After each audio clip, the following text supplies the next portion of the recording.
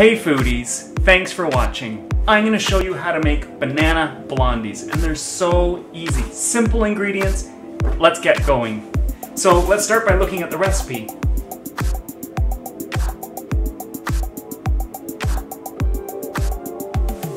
Alright, so we want to start by adding our sugar and our egg. Oh, I got a little shell in there. I'm glad I didn't crack it right in there. There we go. And our vanilla. And our bananas. And our melted butter.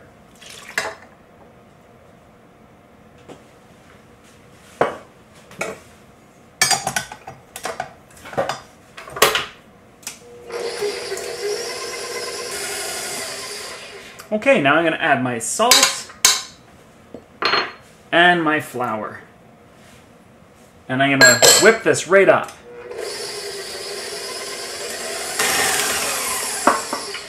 Okay, so we're going to take this off.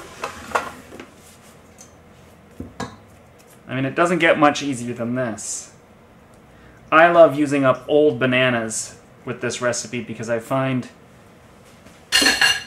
it's like a banana bread, but it's just so gooey and oh, it's so good. I've added chocolate chips to it. It's great. So now I'm just going to pour it in to a parchment paper lined baking pan. This is a 8" by 8" pan, so it's square.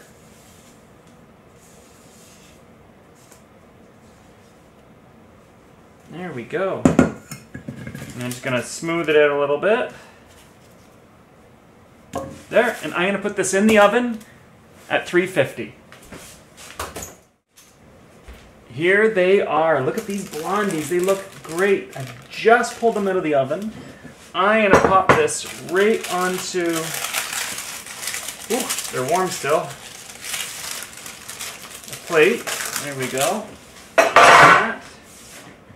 So now I want to make my icing, and this is a wonderful, it's a butter icing. It's really, really tasty. And so we're going to start by adding our butter and our brown sugar and our milk into a pan, and we're going to bring that to a boil. Okay, look at that. Oh, bubbling and hot. So we're going to put in our icing sugar. And I want to let you know that the banana blondies don't require the icing, but the icing just takes it right to a whole new level, and it's so good. So we're going to beat this.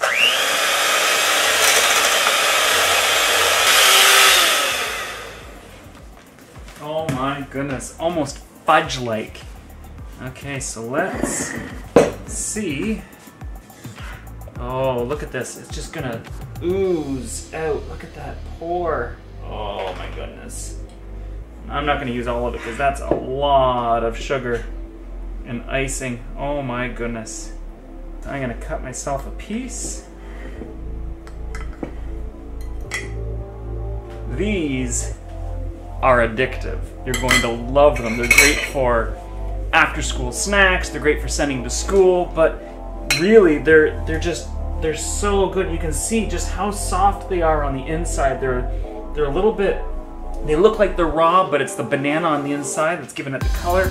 I'm not even gonna use a fork. I'm just gonna use my fingers. Oh my god.